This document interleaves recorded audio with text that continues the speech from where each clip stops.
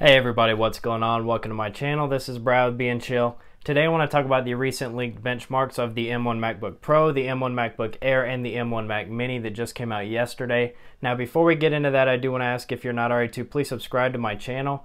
I upload new videos every week, Monday through Friday, so if you like this content, make sure you subscribe and click that bell, and you can stay up to date on all the latest tech news with me. Now let's get into it. Yesterday, Geekbench released version 5.3 of their software, which included a universal binary that allows you to run these benchmarks natively on these new Apple Silicon Macs with the M1 chips. And very shortly after that, we started seeing benchmarks come out with the new MacBook Air, and they have some pretty impressive scores. Now the one we're going to take a look at here has 8 gigabytes of RAM, and the single core score is 1687, and the multi-core score is 7433. Now that is very impressive. I'll talk about that compared to some of the other Macs in a minute, but for now just know that that is a very good score. And we've also seen that the base frequency clock speed on these CPUs is coming in at 3.2 gigahertz. Even though we haven't seen anything else about it, this can be assumed to be the correct clock speed for these devices. Then about 6 hours later, the M1 MacBook Pro's benchmark started being leaked,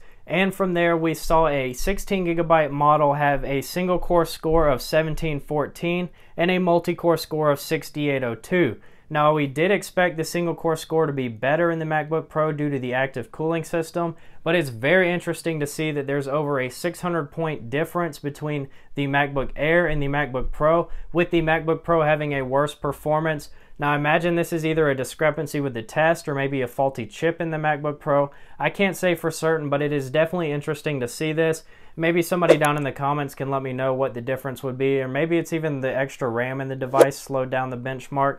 I don't really know for certain, but as people get their hands on these and we start seeing more benchmarks come out, maybe it'll shed some light on the reason why we're seeing these results. Now, the same clock speed is on the MacBook Pro that was on the MacBook Air, and that's going to be the same 3.2 gigahertz that we saw previously. And lastly, we started seeing leaks come out about the new Mac Mini with the M1 chip. This model also has 16 gigabytes of RAM, and the single core score was lower than the MacBook Pro, coming in at 1682, but the multi-core score was higher than the MacBook Pro, coming in at 7097. So it is definitely interesting to see that the MacBook Air still remains king here, even though it is the only one without an active cooling system in it. But another important thing to note here about the Mac Mini is that the base clock frequency is lower on this device at 3.04 gigahertz versus the 3.2 of the MacBook Air and the MacBook Pro. So I don't know if that's intentional or once again if this is like a faulty chip, but as we get more data we'll start to see if that's consistent across all the other Mac Minis or not. Now what's so impressive about these scores is basically Geekbench is saying that the processors in the M1 chip are faster than any iOS device on the market currently available, including the new devices with the A14 chip like the iPhone 12 and the iPad Air 4. However, that was to be kind of expected, so the truly impressive thing here is that the single core performance on the M1 is actually faster than any Mac currently available on the market today. Now that includes the 16-inch MacBook Pro with the i9 clocked at 2.4 gigahertz, and even the Mac Pro, which can cost up to $50,000 and has the Intel Xeon W chip in it with up to 3.5 gigahertz. So the multi-core performance is not the best out of any Mac that is currently available. However, it is very good, and it should definitely start raising some eyebrows when you see that it's only about 500 points lower than the Mac Pro. And that's coming from a $999 MacBook Air that doesn't even have a fan inside of it. So that should really be turning some heads when you see how close these scores are and when you consider the price and how new these devices actually are. Now, with all that being said, I do expect the 16-inch MacBook Pro to outperform the M1 chips in a GPU benchmark, simply because the 5500M or 5600M discrete GPUs are going to likely outperform the integrated graphics on the M1 chip.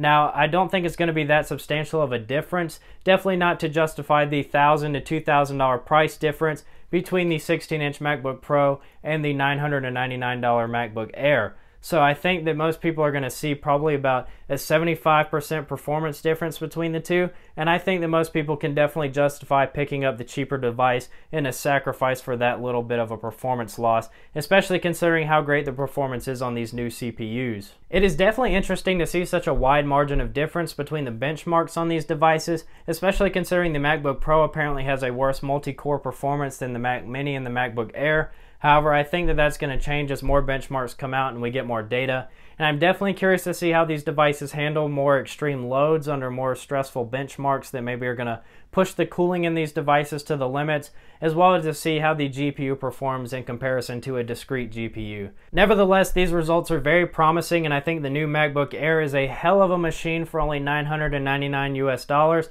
and I think anybody that is looking to pick up a new Mac, well, this would be the perfect time to do it, as you can get a killer machine for even a third of the price of what you used to have to pay, like I did with the 16-inch MacBook Pro sitting right behind me. So that's all I've got for this video. If you guys learned a little bit, make sure you smash that like button, and let me know down in the comments what you think of these benchmarks and how you think these devices are going to perform in other types of benchmarks and what you expect to see from these devices in the coming weeks. Now, once again, I upload new videos every week, Monday through Friday, so if you like this content, make sure you subscribe and click that bell so you can stay up to date on all the latest tech news with me. I'll catch you guys in the next one. Peace.